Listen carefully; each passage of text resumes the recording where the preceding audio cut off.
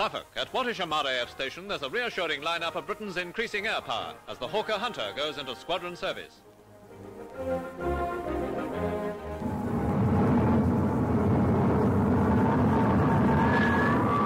There's a new generation at the helm, but the faster-than-sound Hunter, with its amazing rate of climb, one of the chief essentials in jet-age defence, is the worthy successor to that immortal Hawker fighter, the Hurricane.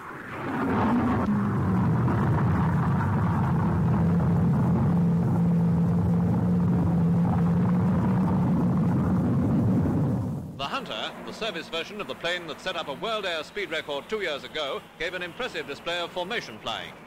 Already, the RAF has 3 squadrons of the Hunter, which has the most destructive firepower of any fighter in the world today.